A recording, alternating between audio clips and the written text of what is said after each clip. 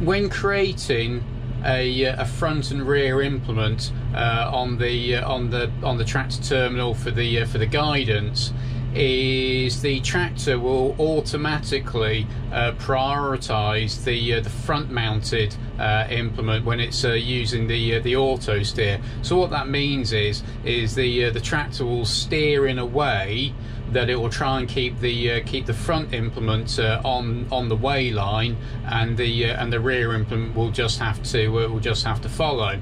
Now that's fine if, say for argument's sake, I've got a front mounted mower on there, or a front and rear mounted mower combination, and therefore I don't want to have any misses with when cutting the grass. But then if I had a front press on and a combi drill on the rear, obviously I don't want the drill to be missing. So I want the priority to be with the rear mounted drill. And the way I can change that is, we got this button up here, so we got the auto button here, and so then when it's in auto, it's automatically selected the front mounted implement.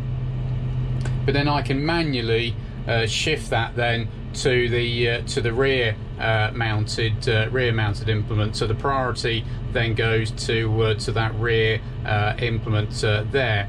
Now, when we are using, say, a front and rear mower, happy days, let it do the auto in there. If we are using a front press, I suppose really the argument is do we need to create the front press in there? Sometimes just simplify it for yourselves. Don't include the front press in regards to the guidance screen on there. Is just utilise that it's for the just pick the rear drill on there, and then the auto target will always be set to the drill on the rear of the tractor.